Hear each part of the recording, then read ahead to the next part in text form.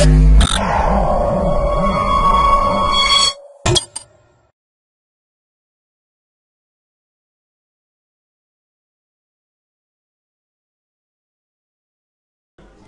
welcome to clickmyproject.com. Here we are going to see the topic called credit card fault detection using hidden Markov model. Let us see the abstract of this project. The most accepted payment mode is credit card for both online and offline in today's world. It provides cashless shopping at every shop in all countries. It will be the most convenient way to do online shopping, paying bill, etc. Hence, the risk of the fraud transaction using credit card has also been increasing in the existing credit card fraud detection business processing system. Fraudulent transaction will be detected after transaction is done. It is difficult to find the card fraudulent, and regarding losses will be the bad by issuing authorities. Hidden Markov model is a statistic tool for an engineer and scientist to solve the various problems. In this paper, it is shown that credit card fraud can be detected using HMM during transaction. Hidden Markov model helps to obtain the high fraud coverage combined with low false alarm rate. Let us see the data flow diagram of this project. To purchase a product from online, the user have to log in first.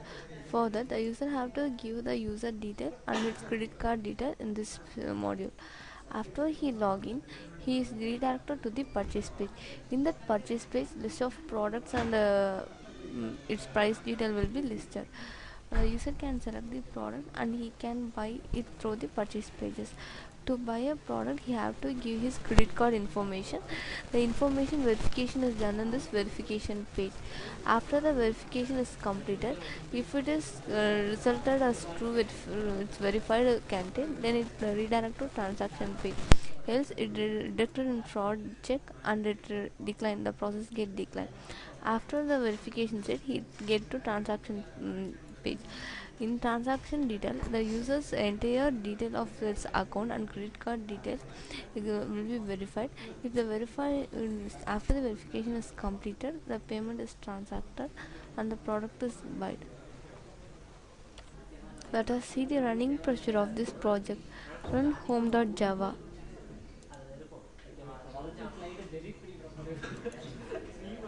Click sign up to register a new user. Give your credit card detail. I am giving my credit card number is CIE5 and my first name is PL Vidya. My last name is PL. My username is PL Vidya. And my password is 123. Give your age. Select your gender. Give any address as you want. Give your state. I am giving my state as Tamil Nadu. Select your country, give the amount in your account. I am giving the amount as 6,000 and register. After you get registered, click next button and give your second level security questions. In this, I am giving my username, my childhood name, my mother's date of birth,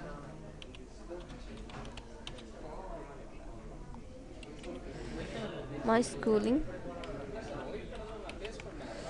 favorite place, my sport I like most, and then the player. This question will ask in fraud and check back end process. Click back button, sign in with your account. Yeah, on file.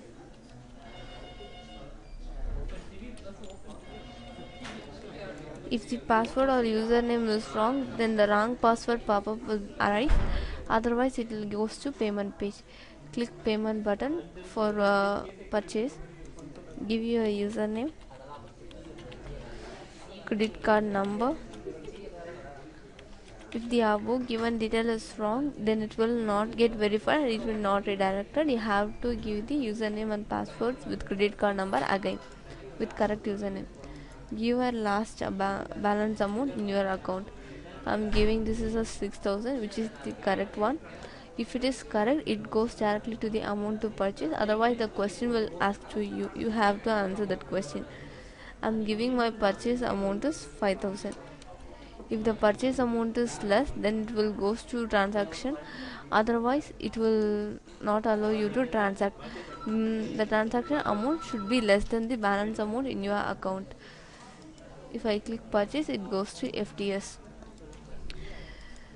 If I give the wrong amount, balance amount, it will raise the pop-up which is your account information is wrong, so you have to undergo the below process.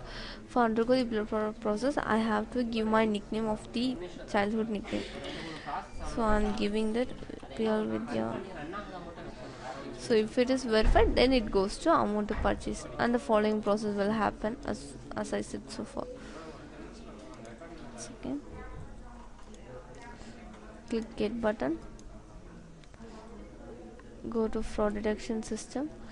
If my transaction is less than 5, it asks the below question. I have to answer this question, then only the transaction will get complete, otherwise the transaction will get declined. Yeah, give my childhood name. Most date of birth is 12/12/12. Phone number is SPOE. My favorite places OT. Sports I like most is cricket, and it is right now. If my above given detail is correct, it transaction will get completed, else the transaction will get declined. The transaction completed successfully. My current balance amount is 1000. If I click this OK button, the entire process will get exit.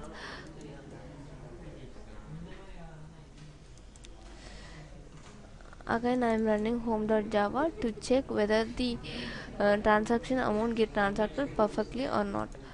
So I am giving the same process again to check for the balance amount. Vidya.